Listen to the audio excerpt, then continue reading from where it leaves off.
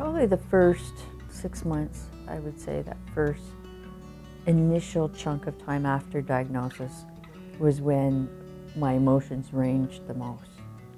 And that went from anger to sadness to the question of why, to back to anger, to feeling sorry for myself, feeling sorry for my family.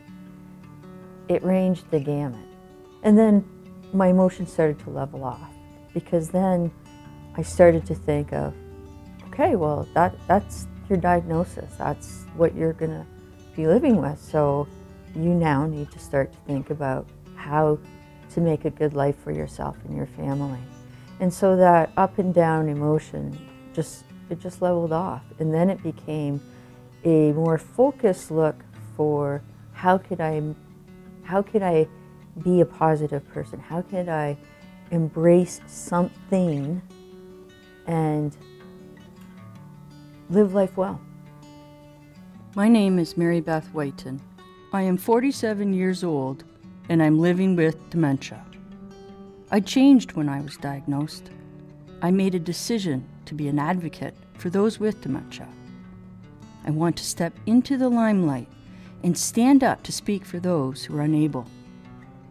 I have spent countless hours researching dementia. There is a lot of information about this disease, but not from the true experts, individuals living with dementia. I have much to learn, and to do so, I have approached my peers in my community who have been living well with dementia much longer than me.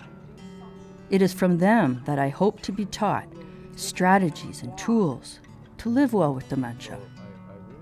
I believe I was meant to travel this journey. I've become more focused on what I can do rather than what I can't do. I know I can do a lot in helping people better understand dementia, fight stigma, and assist my peers in groundbreaking types of projects. I'm living with dementia, but I still have a voice.